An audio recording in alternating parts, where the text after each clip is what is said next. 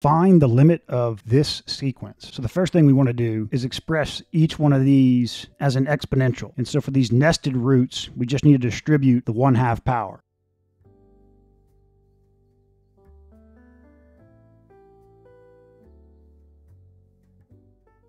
Distribute the 1/2 to each term. Add the exponents. Add these 3 exponents. So this is our a sub n. Let's derive the formula for the a sub n based on the pattern we see. The a sub n for this sequence is...